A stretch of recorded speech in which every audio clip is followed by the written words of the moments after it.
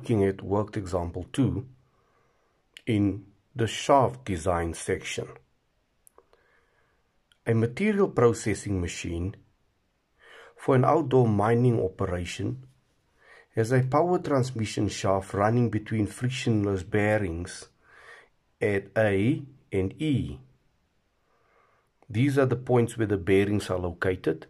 The shaft consists of a smooth, solid, round 080 M40 cold drawn material.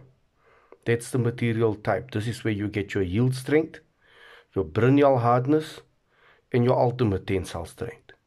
To be turned to its final size, it's going to be put in a lathe to be turned to its final size. Okay, I have highlighted crucial data here. Outdoor mining operation, power transmission shaft, bearings at A and E, and the shaft is made out of this type of material and it's turned, which in other words it has been machined. The reliability required is 95%. At F, that is after E, at 95%. At F, 1 meter, a 1 meter pulley diameter inputs power to the shaft with vertical down belt tensions of 5 and 2000 Newton. Time to draw. This is what we've gotten so far. We've got a bearing at A. Don't know yet what's happening on the inside of the shaft. And we've got a bearing at E. Next to E, we've got a pulley with belt tensions that's going downward. So our belt is going downward. So I'm drawing a side view of this.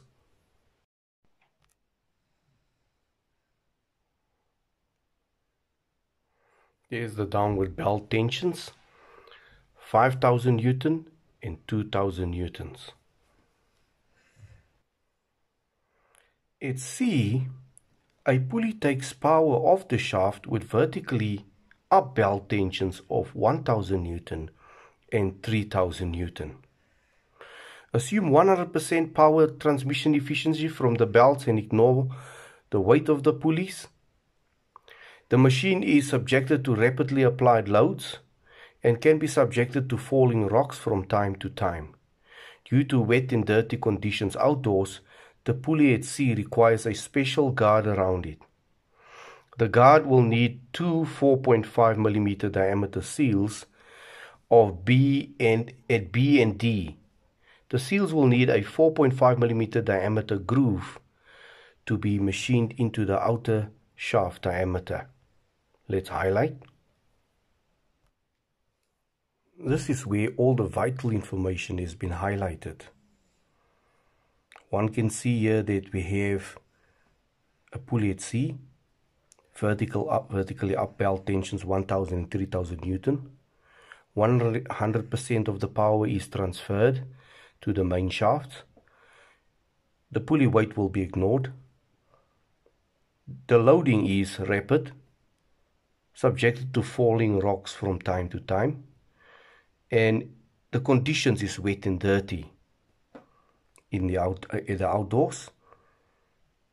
At C, we need a special guard that is sealed off from the elements. We need two grooves machined into the shafts at B and D.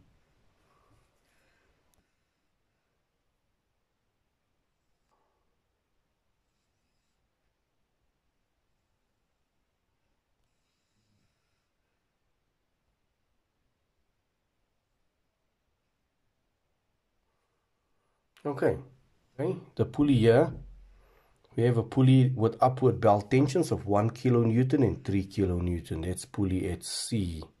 This pulley is supplying the machine with power. 100% of the torque is going to the machine that's supplied by the motor. Then we have the pulley at F, which is 5 kilonewton and 2 kilonewton downward tensions. The groove at B and the groove at D will be used to put in some O-rings with a guard that will fit over it to be able to protect the pulley from the elements.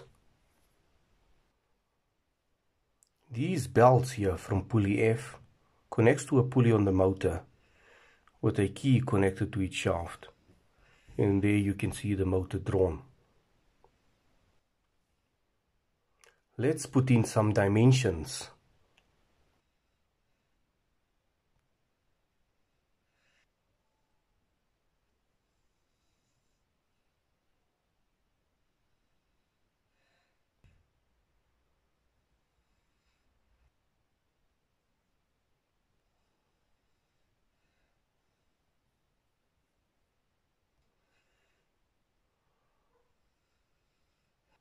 Okay, here's our dimensions. We got 500, 800. The seals here that will be installed will be 100 on the left hand side and 100 on the right hand side. And then we have this bearing being 300 millimeters away from the pulley. Let's look at what are we ignoring concerning the drive.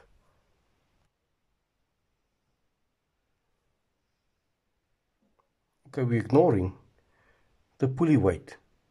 The pulley weight will just add to the belt tensions.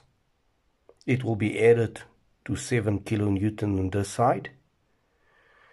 It will be subtracted from 4 kilonewton on this side if it had to be included. Belt efficiencies. The efficiency of this belt drive there and the efficiency of that belt drive there. If the motor is 10 kilowatt and the efficiency is 98%, we would have, at this point here on the shaft, we would have about 9.8 kilowatts because of the losses due to friction. Bearing losses, very minute, very small. We don't have much losses on the bearings. So just to let you know, there is losses on the bearings, but we ignore it. Motor efficiency. The motor itself does have losses. At the wall, it might draw 5 kilowatts, but the actual output might be less due to the frictional losses and the eddy current losses and the copper losses within the motor. So we just assume total power at the shaft of the motor, ignoring the actual efficiency of the motor. Let's draw the mathematical model for the shaft.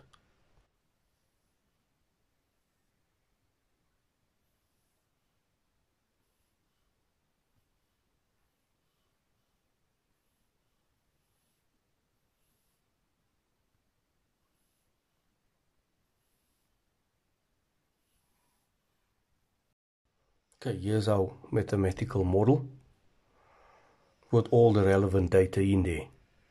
We are now going to do a shear force and bending moment diagram in order to determine the maximum bending moment. First, we need to calculate reaction RR and RL. We have assumed that both are going upwards, but it might change because we're having a force that pulls upwards. Taking moments from RR,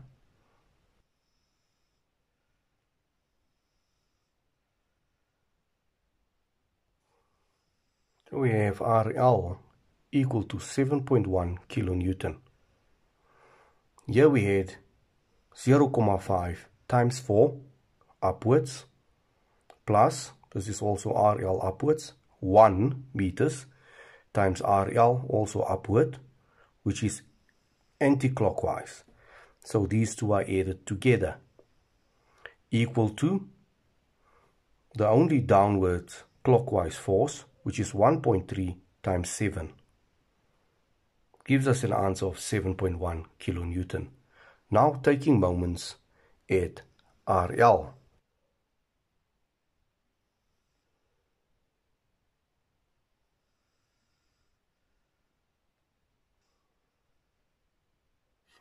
So the answer is negative 4.1 kilonewton. Thus RR does not go upwards, but the direction is downward.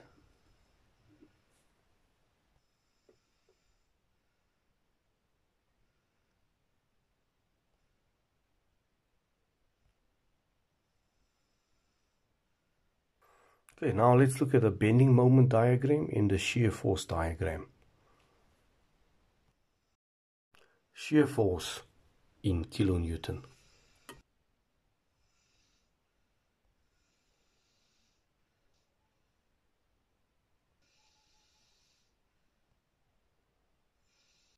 RL goes down by 4.1 kilonewton.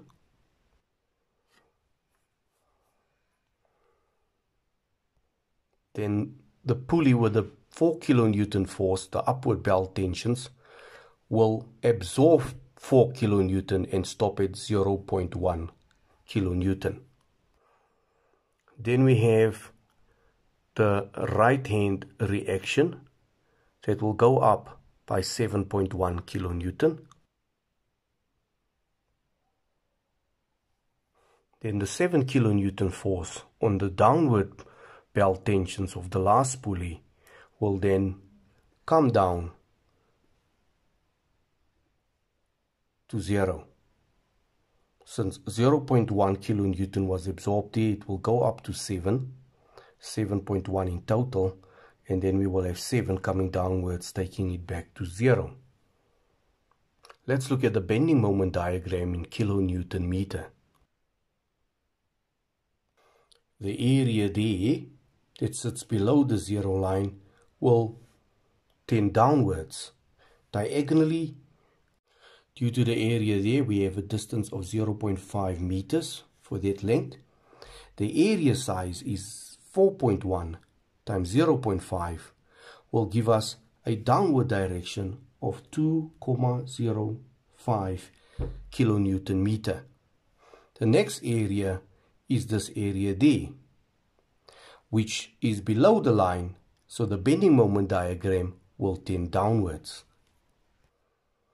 Looking at the area, you got 0.5 as well as distance, times 0.1, which will give you 0.05. Since we've ended at 2.05 and it's tending further downwards, you'll be adding the 0.05 to 2.05 and we're ending at 2.1. Finally, the area sitting above the line will now take it to 0. We're having at this point 0.3 meters, 0.3 times 7. It's above the line, so the bending moment diagram will tend upwards. That will give us 2.1 going upward, thus closing the diagram. Now to look at the bending moment values where we have the seals.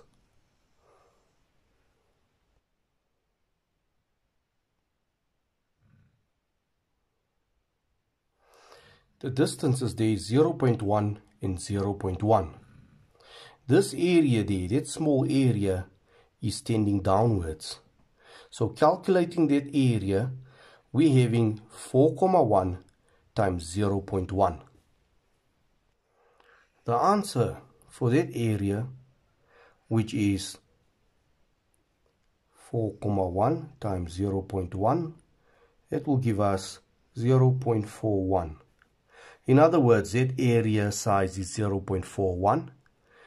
And if we have 2.05 and we need to find what's the bending moment right there, we need to minus 4.1 from there.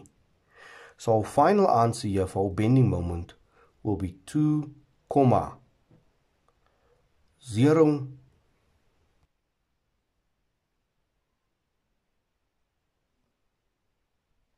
So we got 2.05 minus 0.41 equal to 1.64. Thus the bending moment here is 1.64.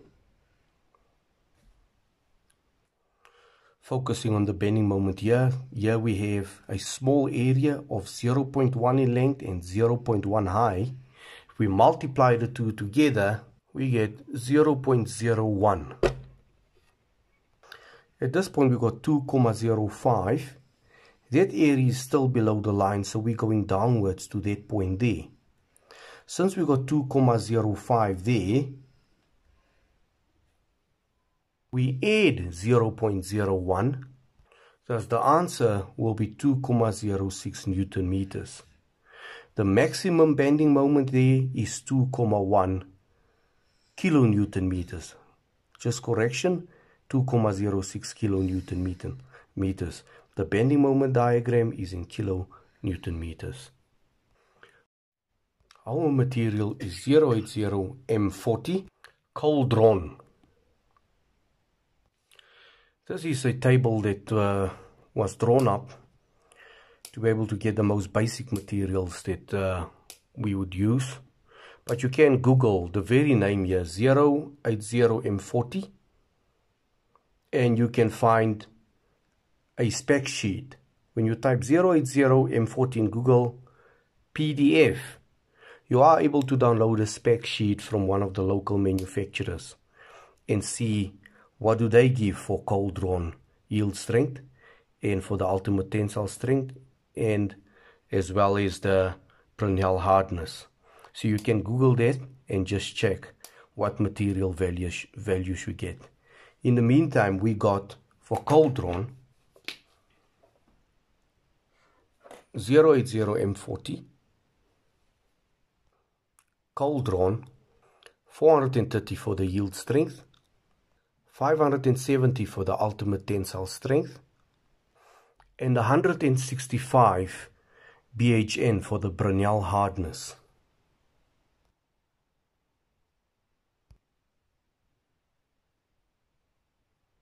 Let's calculate the yield shear and the shear the endurance limit.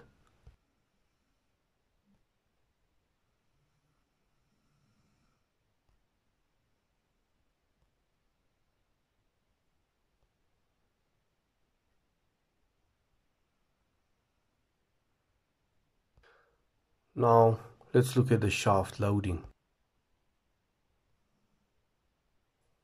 Okay, no motor power was given, no speed and motor torque as well, but they did give us the belt tensions.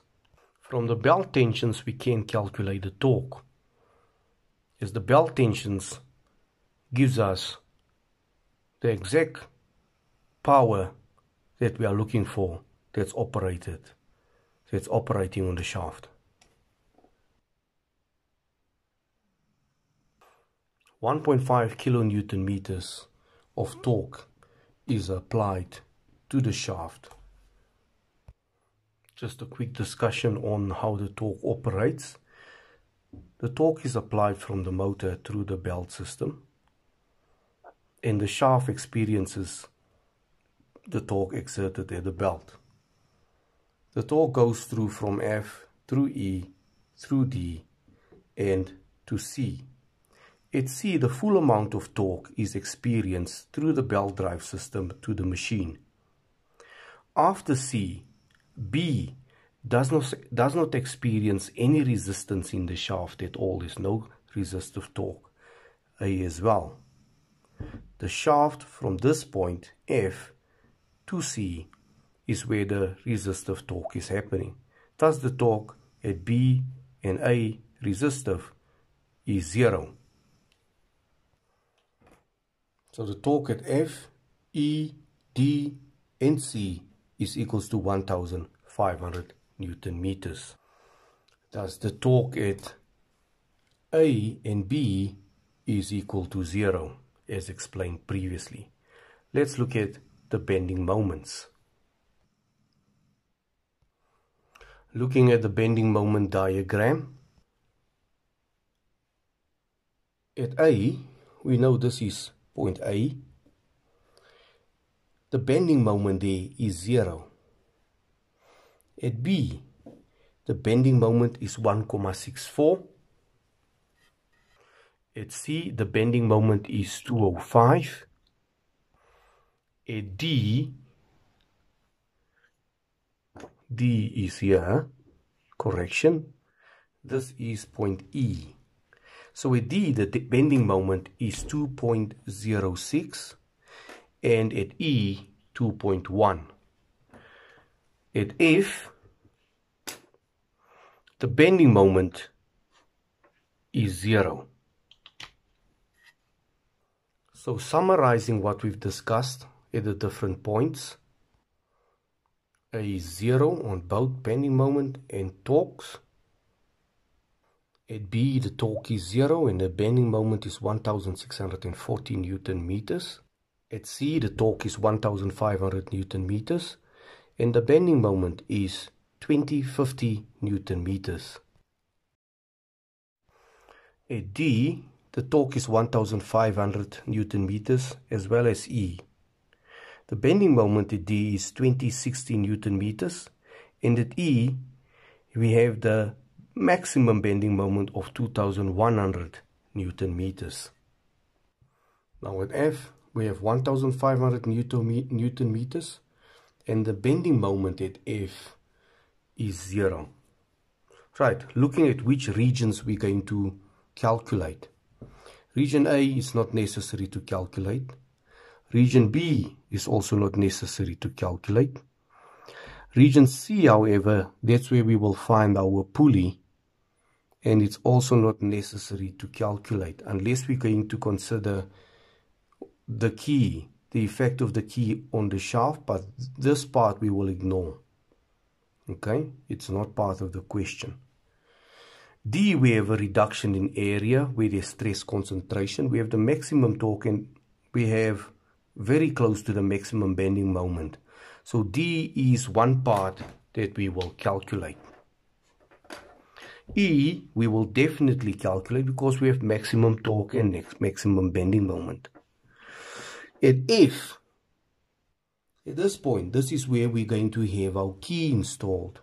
And we need to look at stress concentrations and shaft sizes after we made accommodation for the key. So we have three regions we're going to calculate. First region will be E, then E, and F finally. Factor of safety.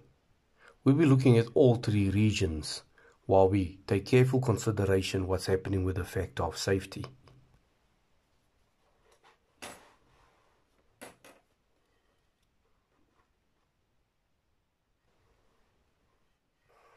The operational reliability in this case is 95%. And factor K2 will be 1,152%. The next factor we'll be looking at is the dimension factor based on the approximate diameter. We'll be calculating the approximate diameter. We had K1 is 1.333 and K2 for 95% operational reliability is 1,152. That's for all regions. The reasons are SUT approximately equal to 600 megapascal, and it's machined, the material, and the reliability is 95%. The approximate diameter at D for K3 is equals to 6 multiplied by the brackets. In the brackets we have the maximum moment, the moment at D, the torque at D, to the power of a third outside the bracket. 91.61 millimeters moved up to the upper 5 millimeters, which is 95, to be able to utilize the table. Let's look at all other regions we are analyzing, the diameter approx.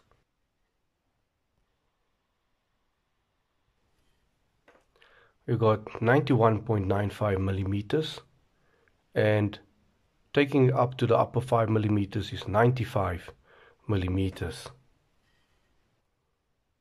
So we've got 68.66 rounded off to 70 millimeters. Now let's go look at the K3 on the table. For 90 millimeters we've got 1.301, and for the 70 millimeters we've got 1.270. There we got region F 1.270, region E 1.301, region D 1.301. Now let's look at K4 for these regions. The only place where K4 will apply is at region D. K4 is for stress concentration. The shaft at E is smooth and the shaft at F is smooth. Thus, both of these K4 factors will be 1. The reason, no stress raises. For K4 at region D, we need to analyze it the following way. We have the geometry type looking like this for region D. What we need to be able to determine the bending as well as the torsion side, which is the same, is to get a small d and then have the radius at that point and then big D. Big D is the d approx we've calculated. Minus 2 times the radius will give us small d. And once we have that, we can go ahead to calculate d over d and then r over d. And once we match these two to one another, where they meet one another, going straight across will give us our KT value.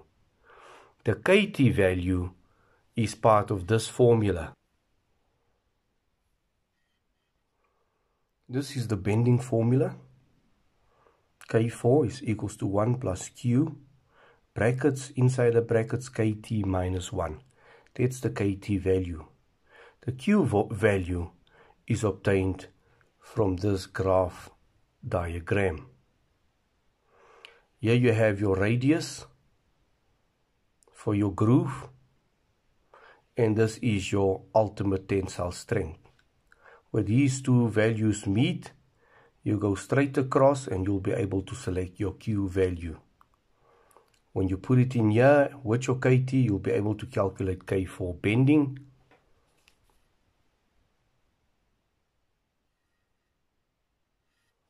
The one on the right here is for torsion. You'll be able to calculate KTS, the very similar diagram that I showed you first.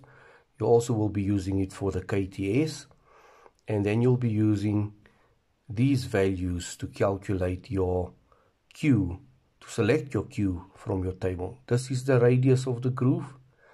That's your Brinell hardness, and when these two values meet one another on these arcs, you'll be able to get the value for Q.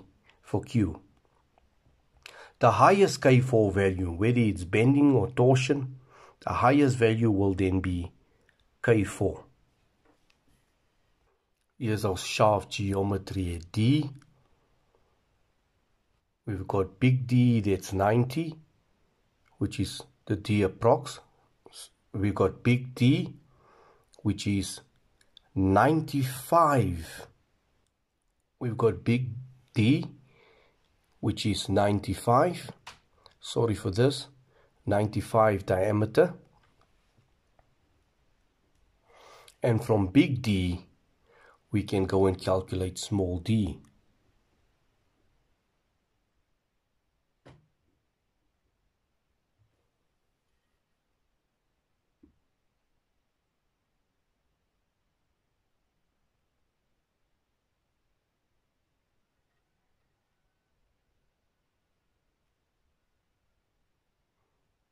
The small d is equal to 90.5 millimeters. Looking at ratio d over d is equal to 1.055. Now for the final ratio, r over d.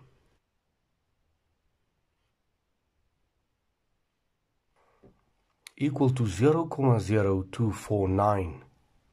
Now let's use these answers we've calculated in our graph KT selection. Our R over D is 0.0249 and it's right in between 0 and 0,05. Thus it's on the line, the second line that goes vertical. Our d over d value is 1.055. At this point we have 1.05. 1.055 is very close to this line. So it's no need to look any further. So we can see that this line is touching the first line that we have there. This is very close to this line, so we take it as being on the line. And this part, we can take it as being on the line. Just a little bit next to it. So going over, carry on straight, which will give us a mark somewhere there. Somewhere there. Okay, here we have 2.2, 2.4, 2.5, right? 2.55, that's about 2.57, 2.58. Okay, so we can say that that's about 2.58. Thus KT for bending is 2.58. Let's look at KTS for torsion. Our R over D is exactly at the same spot. Somewhere there 0.0249. It's exactly the same. And more or less on the same line that is shown here. Right, let's go look at our D over D. We also have a line there of 1.05, which is very close to 1.055. So we will follow this line, go up. Just next to this line, we will have 1.055. So somewhere there, on that line there, somewhere there, close to that, that's about 1.8, or you can say 1.795. Whichever you decide, it's still fine. 1.795.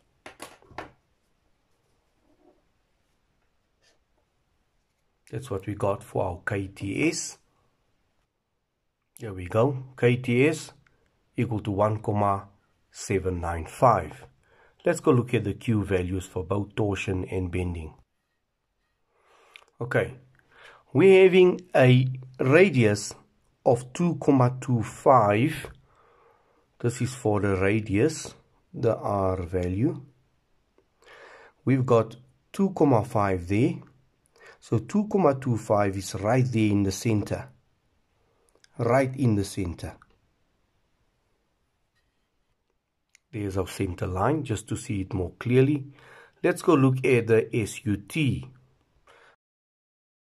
Okay, we need to look at our SUT.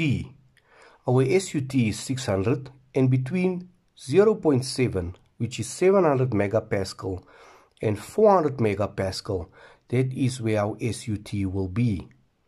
In order to get the exact value, we're going to calculate some iteration. Adding 700 megapascal to 400 megapascal and divided by 2 will give us the center. It is more or less there in the center. To get closer, we need to see if we can add the two upper parts. Our answer was 550, and if we add 700 again to it and divide it by 2 again, we get to 625. So 625 is close enough.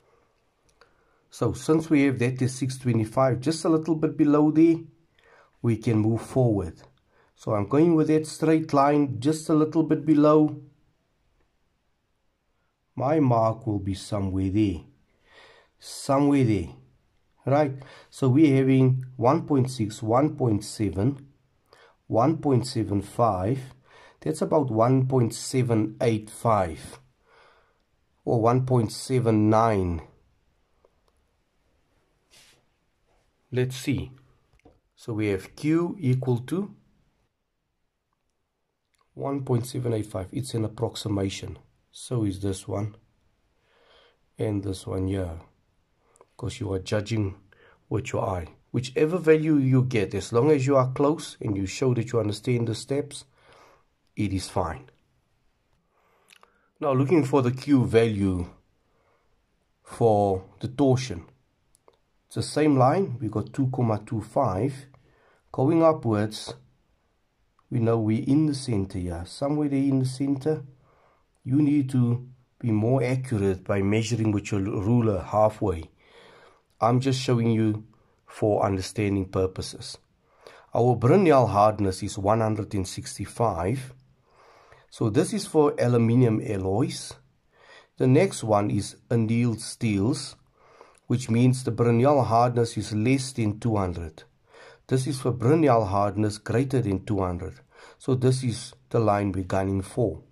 So going up, still in the center, that's where we're touching, and going over, somewhere there, we can see that, somewhere there, that's where our mark will be. That's 9. That's not in the middle, so it's about 9,35, 9,4. That's what we're gunning for. Thus our Q value is approximately equal to 9,4. So K for bending and torsion is equal to, just a quick correction, this here is 0,94, not 9,4, 0,94. Okay, this Q value here is 0,785, 0,785. Let's just scratch that out and get the answer. Our Q value for K4 bending is 2,24. K4 torsion is 1,743. Thus K4 is equal to 2,24. The maximum between the two is thus K4. K5 calculation. K5 is equal to KUA for use and abuse and for transportation, plus KC for corrosion, plus KL for load type. There are many other K values that can be taken in consideration for K5, such as hub pressure. There are different types of factors that you can include into this K5 calculation. If you Google how to calculate your K5 value from different sources, you'll see that the NASA shaft design incorporates a lot of other factors. For this course, we'll only include these 3. However, you are not limited to these 3. These values depends on what you see as an engineer, what's happening, or designer. KUA use and abuse dependent on the environment where it's going to operate in, whether it's in the mines or whether it's going to operate in a submarine for corrosion, or the machine is going to be used outside. You need to incorporate corrosion. The loading depends on suddenly applied, gradually applied, and impact loading. So these loading conditions needs to be evaluated by the engineer. Other factors such as temperature expansion, hub pressure, and all the other factors that you can Google up when you type in NASA shaft design document, you'll find out which other factors there is. So for K5, for use and abuse, for KUA, I will use an increase of 10%. Why? For transportation, dependent where the shaft is going to be transported to, if it's not manufactured on site and assembled on site, and the environment that it's going to be operated in, it's subjected to falling rocks from time to time. I can even go to 1.2 due to falling rocks.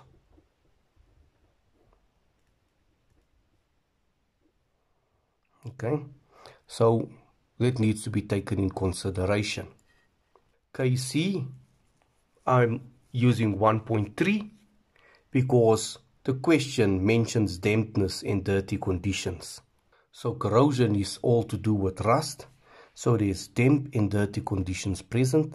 So 1.3 is the highest factor you can use for the KC. So it's 30% increase. For the loading factor, I'm using 2 rapidly applied loads or suddenly applied loads. So you're using double what you normally have for gradually applied load. When a force is sudden, a nice example is a locomotive suddenly pulling the carts behind it, where the linkages just pull tight. That's a suddenly applied load. Okay, let's calculate K5.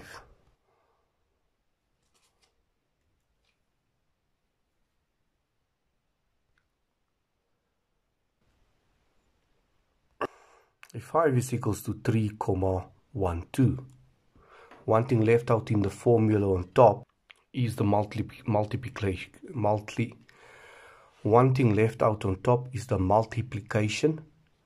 It's not adding it together, but it's multiplying it together. This K5 factor is applicable to all regions.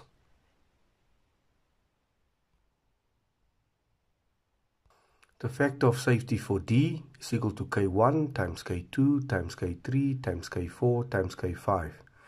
It will be the same for all regions, but the values will be different. We have the factor of safety at D equal to 13,96.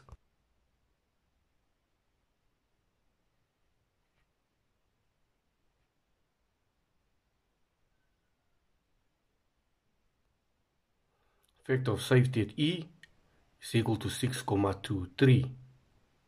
The factor of safety at F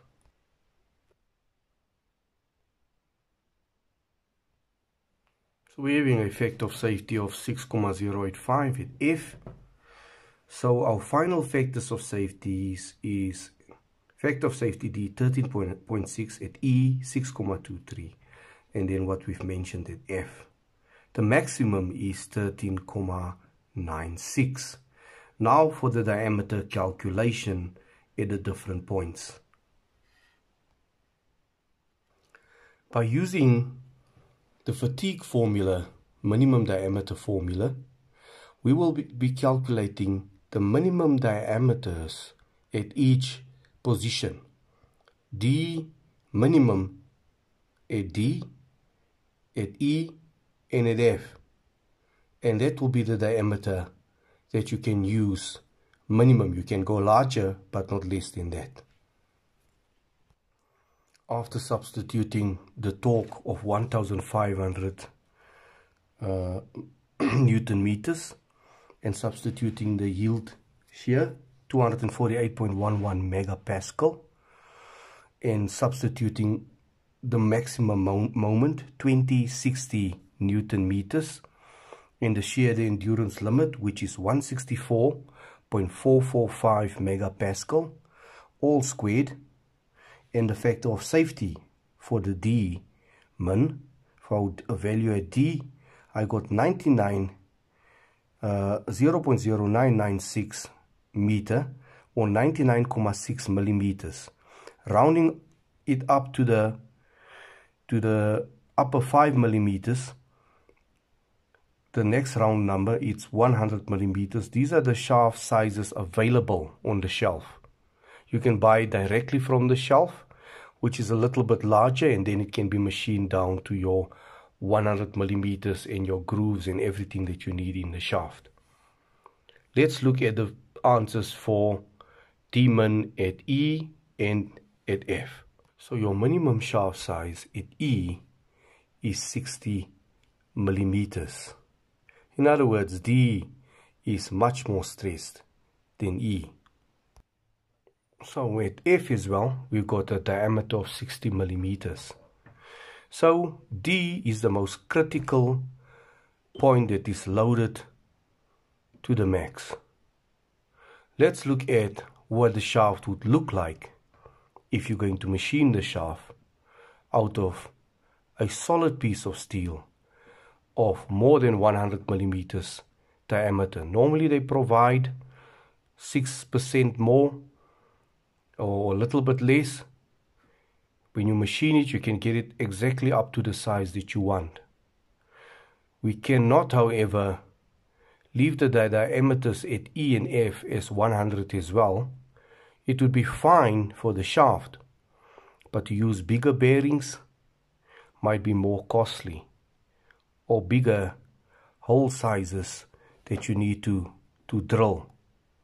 So in order to avoid using bigger sizes or larger sizes, we will try to machine the shaft up to the minimum diameters that we have calculated. If a key needs to be accommodated F, we can follow the following procedure. By cutting into the shaft a key slot, you will decrease the strength of the shaft. So the minimum diameter at F will not apply anymore. But however, you can use a stress reliever formula. The formula is your diameter that you're going to get after you've applied your stress concentration. You will have your minimum diameter you have calculated. This one, not the rounded off value, the strength value, not the commercial one value that you always round off to, but the strength value. Include it in there and see if it will increase your diameter to a size that's appropriate for you to include a key. Okay, so we're having an answer of 65 millimeters. What generally is done, the shaft size diameter is stepped up by 15%. So by manipulating the formula, the diameter before and afterwards, you get a ratio with a square root due to the squares. Okay, and if we have used the rounded off value, this is not the original actual strength value. In some cases, you might increase it way above what you need. So if we've used this diameter, we might have ended same 65. But if this was about, say, 55.7%, it would have given us under 60. And 60 would have been fine. So be careful. Always use the strength value when calculating your final diameter for your key. So thus, our final diameter there should be 65 millimeters to accommodate the key. So let's draw up a rough freehand sketch to see what the shaft would look like. We having our shaft.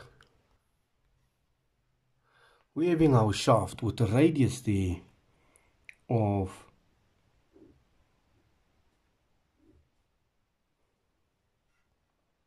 2.25.